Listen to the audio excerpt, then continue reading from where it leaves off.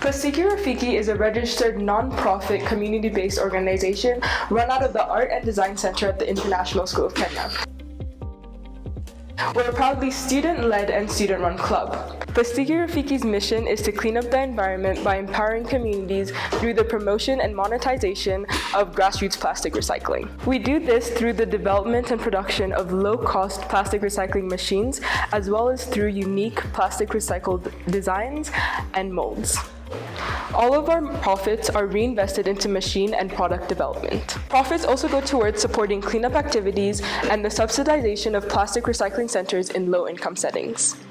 We build all the machines and products using locally available parts and manufacturing processes.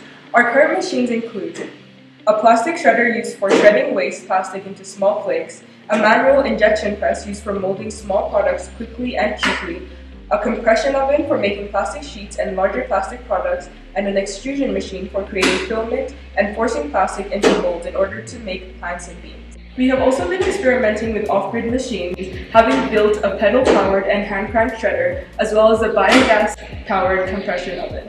We envision a Kenya where discarded plastics are seen as a precious resource, not to be left in the environment or thrown away, but to be transformed into new products, similar to the current Jua Kali work metal sector. Every town in Kenya you go to, you have a Jua Kali sector, and these are skilled artisans that work with metal, discarded metal, and really turn scrap metal into amazing products and innovations. And we as a club believe that this same innovation should be happening with plastic. With the right tools and knowledge, there's no reason why discarded plastic cannot be repurposed and used to create new products the same way as happened with the metal industry.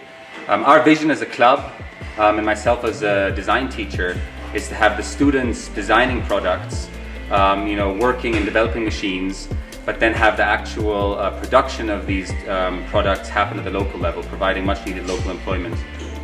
Plastiki Rafiki is part of the wider precious plastic community. In fact, all the machines we design and create are based on open source designs created by precious plastic and adapted for the Kenyan market. To give back to the wider community, we post how-to videos explaining our manufacturing processes and our mold designs for others to use. In order to expand our reach and increase our impact, Plastiki Rafiki has been working on setting up community plastic recycling workshops around Kenya.